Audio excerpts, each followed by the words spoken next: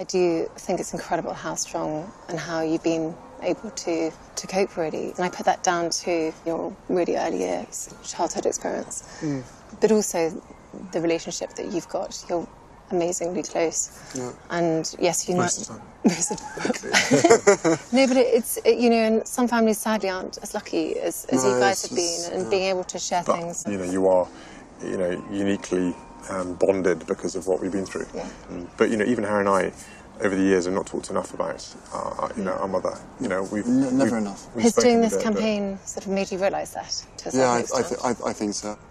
I always thought to myself, you know, what's the point in bringing up the past? What's the point in bringing up something that's only going to make you sad? It ain't going to change it. It ain't going to bring her back. And when you start thinking like that, it can be really damaging. And you always said to me, you said, you know, you've got to sit down and think about those memories. But for me, it was like, don't want to think about it. Yeah.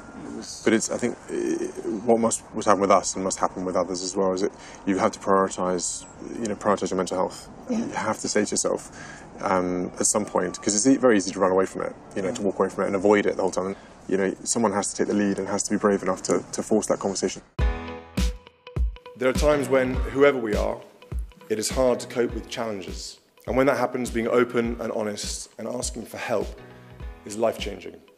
For too long, it has been a case of keep quiet and carry on. It is our ambition to make this year's Virgin Money London Marathon the mental health marathon.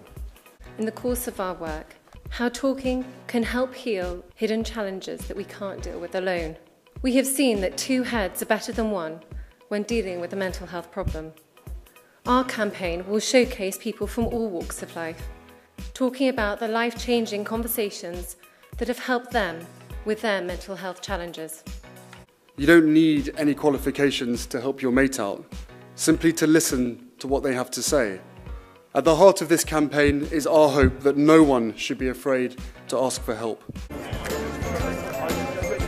Whether you're a white van driver or an Olympian, it actually makes no difference because what you've had to go through, you are actually unbelievably similar to each other.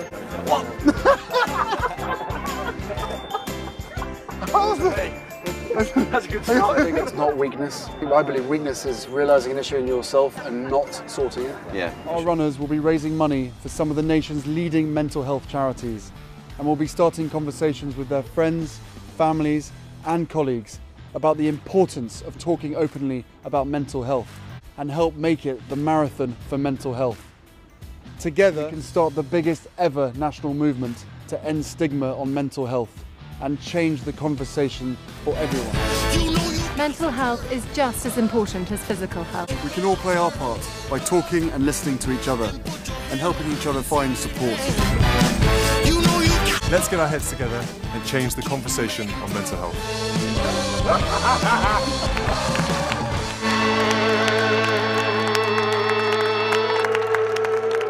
Do we have to launch a